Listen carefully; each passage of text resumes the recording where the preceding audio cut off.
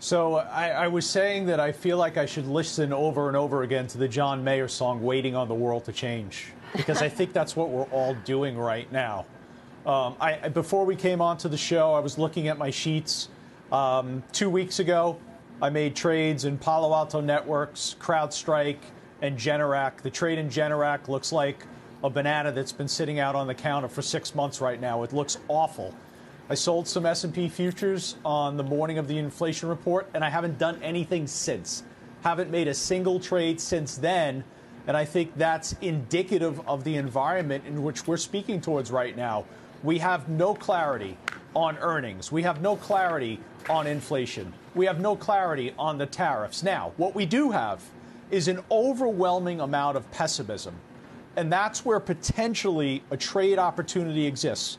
Because Chairman Powell spoke a lot today about two things. First, he spoke about headline inflation. And then there was this subliminal message as it relates to fiscal policy. So we do have solutions for both of these things. And as it relates to headline inflation, let's inject some degree of optimism in what's an overwhelming pessimistic environment. And let's look at commodity pricing.